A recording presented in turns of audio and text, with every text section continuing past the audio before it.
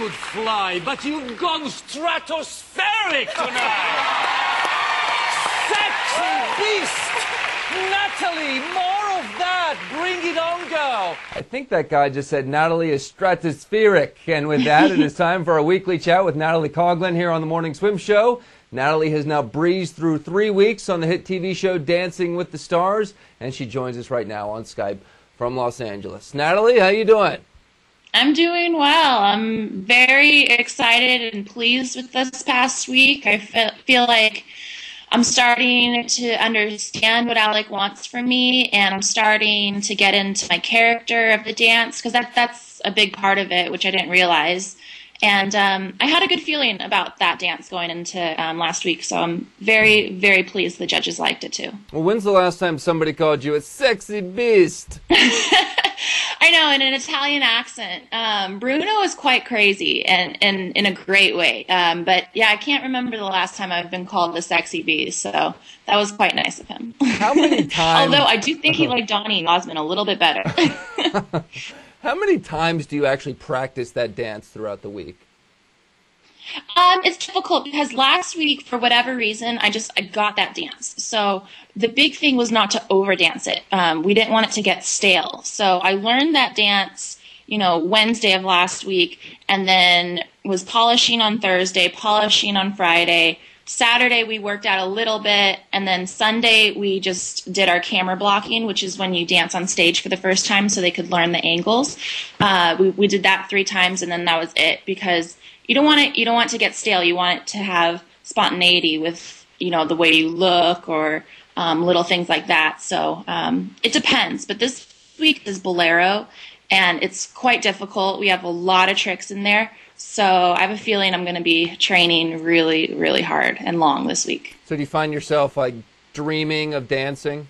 Yes. Oh my God. Last night, because it's a longer dance this week. It's a minute 25 versus the minute 5 from last week. So there's a lot more in it, a lot more content. So last night I was going through the song and the choreography over and over and over and over in my head, because it helps me if I visualize it before I go to bed, because it kind of sets in your brain or something, Yeah, but that's really all that I ever think about. But like I said, I love it.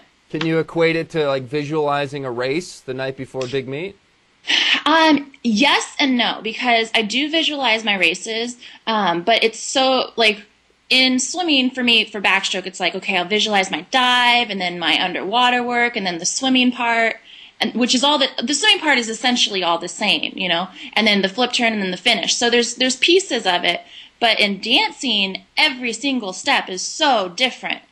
So there is some crossover, but this isn't as natural as swimming is for me. Hey, we saw Teri McKeever in the crowd. Yeah, she was so excited. Teri and Kristen Kinane, our assistant, were there. And then Jessica Hardy and Dominic Maitrey, Rebecca Soni, they were all there supporting me. And I think they had a great time. It's such a fun show. And if anyone ever has the chance to go to one of them, I would highly recommend it, if I'm on or not. It's a really fun show. And to see it in person, I think, has a lot more impact. Hey, Tom DeLay, for people who don't really follow the show, he's a former U.S. congressman, and he bowed out because of an injury. And this has happened in the past before. I mean, do they talk to you guys about, how to stay injury-free, or is there anything you can do? Yeah, well, what Alec and I do is we stretch so much every day before we get started, because, if you've seen any of my routines, my flexibility plays a big part of it, so I have to be warmed up.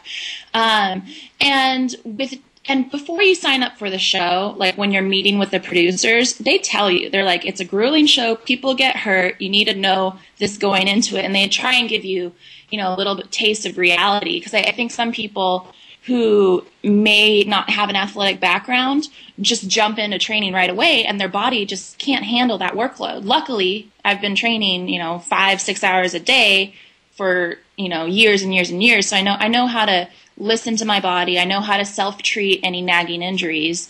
And a lot of it for me has just been being proactive. If anything hurts, I'll take care of it, You seem like it seems like the confidence level has risen a little bit with the great performance of last week.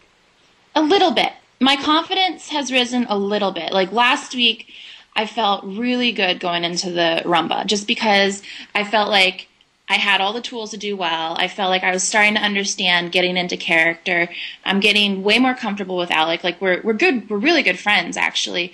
But it's so strange to be so close to someone, you know, like nose to nose is not a normal position for anyone. So I'm getting used to that. And then I just had a good feeling. But this week, talk to me tomorrow. I'm not sure. It's a really difficult dance, but hopefully I'll nail it on Monday. All right, and remind us what the dance is to look out for this week. The dance is bolero. So it's apparently a combination of rumba and waltz. It's one of the 4 new dances this week. We have Charleston, bolero, lambada, which I'm so happy I did not get, and then the two-step, which also I'm kind of happy I didn't get. I'm very pleased that we got bolero. That's what Alec wanted, so luckily they gave us that. But again, I'm so happy we don't have lambada. That one's supposed to be quite funny. Well, knock 'em dead. We'll rally the votes for you. Thank you. I appreciate it so much. So thank you very much. All right, you're doing great, and it's fun to watch, so keep it up. Thanks. Have a good day. All right, that's Natalie joining us again from L.A. We wish her luck this upcoming week on Dancing with the Stars, and that is it for the show today.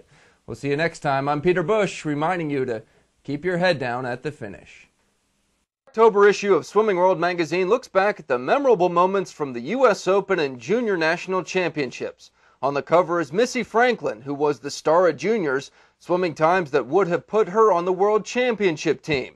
Our coverage of the U.S. Open starts on page 8, where we highlight swims by Jessica Hardy and Chad LaTourette, as well as the men's 200 IM, where all 8 swimmers wore briefs.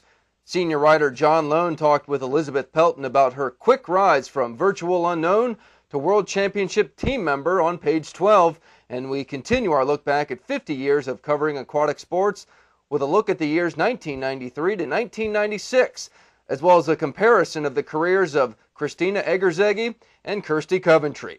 Open water swimming enthusiasts can read Steve Munatona's story on page 18, which details how age group coaches are getting younger swimmers introduced to the sport. Our swim section features plenty of tools to help master swimmers improve technique, with tips from Carlin Pipes-Nielsen and J.R. Rosania, and a week's worth of workouts from Omaha Masters coach Tom Samlin. World record holder Lois Kivi-Nachman is this month's lane leader, and she's profiled on page 26. Robin Jacobs talks about coaching YMCA swimmers in the swimming technique section, and Michael Stott writes about handling a tricky high school swimming season on page 30. In the junior swimmer section, you can find our coverage of junior nationals and YMCA nationals, which begins on page 51. Premium members have a lot of bonus features in this month's digital issue.